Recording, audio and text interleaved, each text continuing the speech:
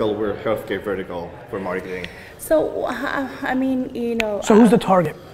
Physicians, doctors, facilities, hospitals. like. And what are you trying to sell them? Well, it's our service. You know, we do a lot of management for them. Yep. But then now we're also growing it to IT. Okay. Like all the products too, like with networking and all that stuff.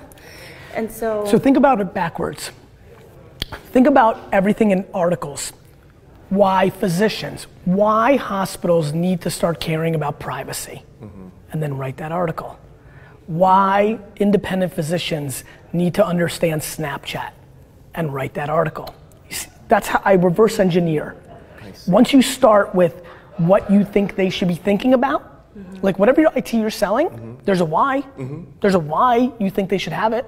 Right. You know, like, compliance. don't be the doctor that loses your patient's data. Yeah. Article.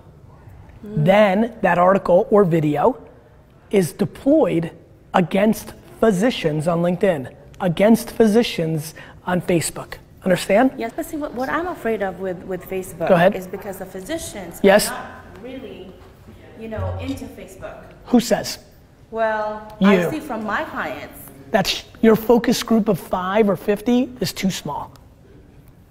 Okay, true. You don't think Dr. John's on fucking Facebook? You'd be surprised. If you start talking to people, you'd be surprised what they're into. I mean, All my physicians are on Facebook. I have 3. They're all there. I see their fucking pictures.